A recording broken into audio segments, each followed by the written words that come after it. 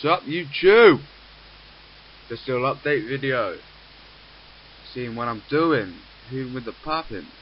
Right now I'm just making steel bars into cannonballs for a bit of extra money. It's pretty good money actually.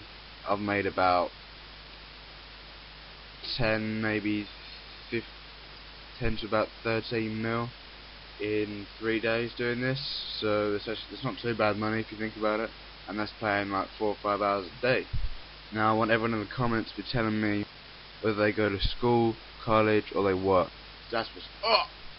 Me personally, I go to college in the United Kingdom, bitch. Where does everyone else live? Tell me all this shit, I wanna know. Right now I'm just playing a bit of Modern Warfare 3 at the same time as making this, because you can AFK these, which is quite good.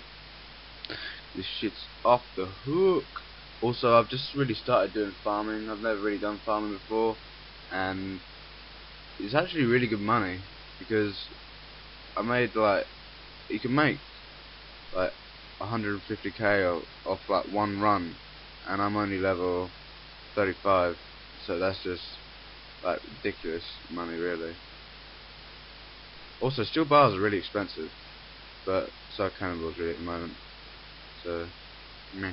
And they make 4 times the amount of cannonballs, like the amount of steel bars you have.